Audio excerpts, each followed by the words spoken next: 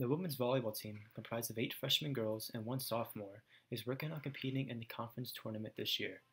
As the season goes on, the team will only get better and better as their hard work is paying off with wins, said the coach of the team, Chris Weber.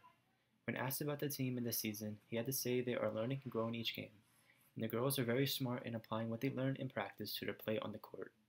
He hopes to see more and more students come and add their voices into the future games. This is Jaden Stewart reporting for the Paw Print.